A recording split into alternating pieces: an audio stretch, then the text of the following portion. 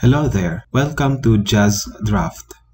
In this tutorial video, I'm going to show you on how you can use the Eyedropper tool. You can find the Eyedropper tool in this one.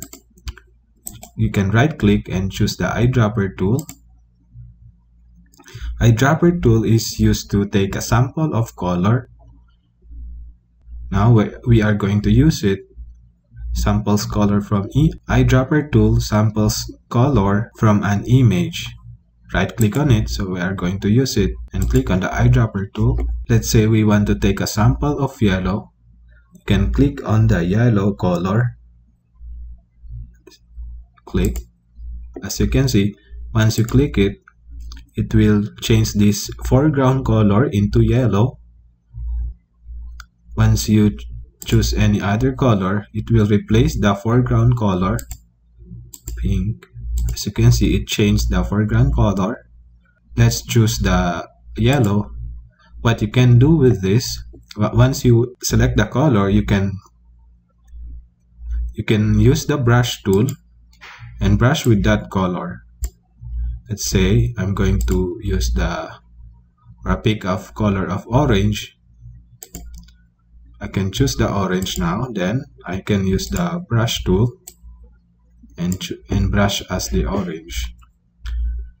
Press Ctrl Z to cancel. You can change the background color, which is white here, by the use of Eyedropper tool and pressing the Shift Alt left click and take a sample. Let's say for this lighter green.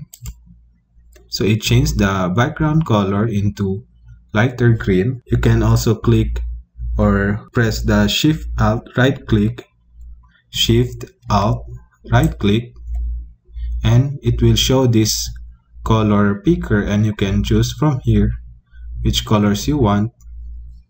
So press Shift Alt right click, hold it, and choose a color which you prefer. So I prefer the red here. So it changed the foreground color into red, and you can use brush tool to brush with that color.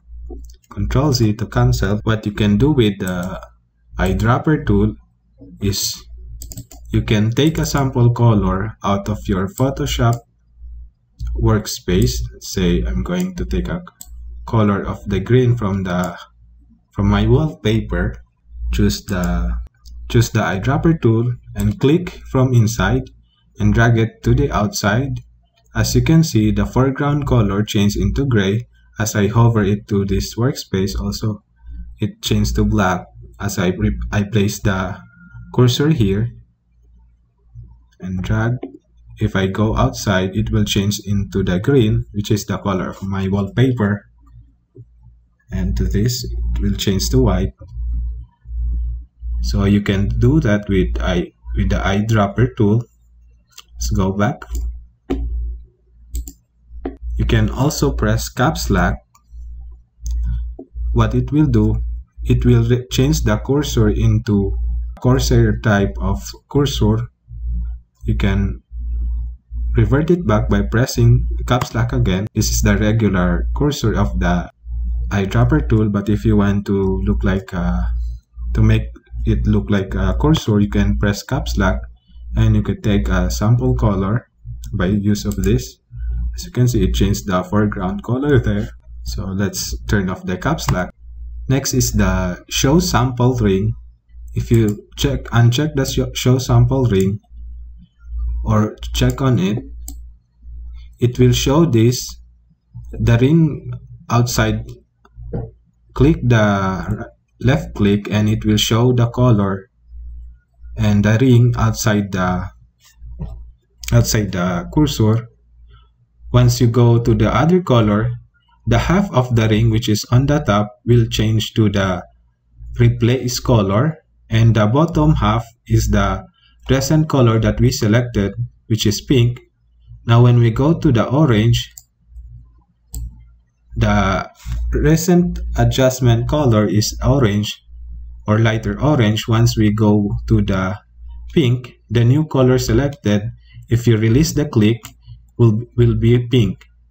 And if you choose right now, the next one, the recent color will be pink and the new color selected will be white. So that's the purpose of the show sample ring. What you can do also with the eyedropper tool, as you can see, there's a sample size here, which is point sample by default. What it will do when you have, let me zoom this up in.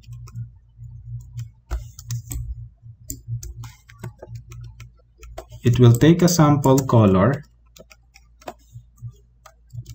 from each point or each pixel of the color in the workspace. Let's say you want to choose this color, it will choose only that pixel, but it will, once you change it to 3 by 3, it will take a sample color of the 3 pixel and mix the 3 and will take the and will produce the average color. Say I will choose this one or this, a mixture of white. As you can see, it's not pure pink. Say here, if you want to take more color mixture, is you can use 5 by 5 or other, let's say 101 average.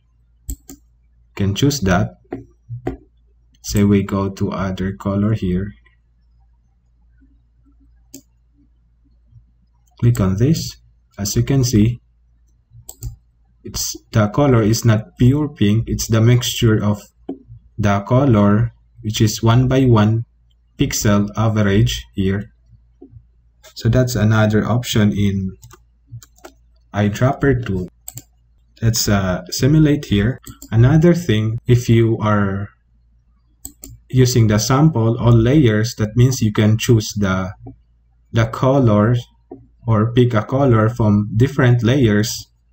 Let's say from different layers, I have green, red, and yellow background color of layers here. So I can choose a green, red, and yellow. But if I select the current layer, which is the green, the selected one, I can only choose the current selected layer, but I cannot choose the red, the white. As you can see, it didn't change to red and yellow. Another way is current and below. Like current and below, let's say I choose the red layer. I can only choose the current selected layer and the below. Let's say I want to choose the green.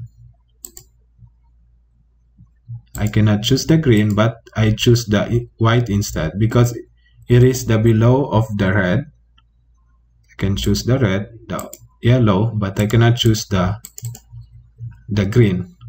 I need to click the green so I can pick the color and the red because it's below the others.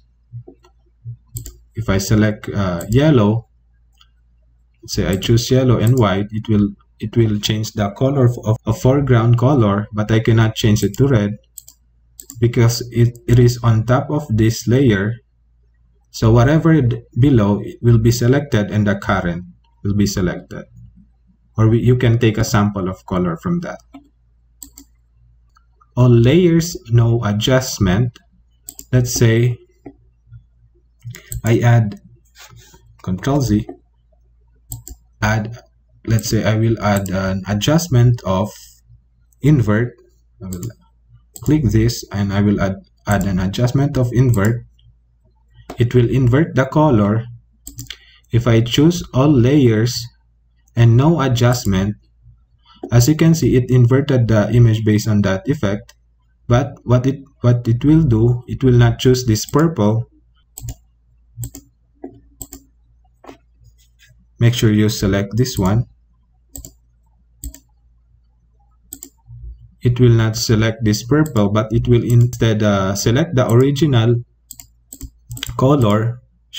See, if I turn this off, it will select the green, red, and yellow. So all layers, but no adjustment. This adjustment will not affect the selection. Same on the current and below, but no adjustment. Let's say I am in red. When I choose red, I can choose red and yellow and white, but I cannot choose the green. No, not this. Click on the current and belows and select the red. If I click on red, I can choose the red and yellow and white, but I cannot choose the green. And in the invert function will not work because it is current and below and no adjustment. So that's Eyedropper tool, or the use of Eyedropper tool in Photoshop. So I hope this video tutorial helps you. Don't forget to like and subscribe. Thank you for watching.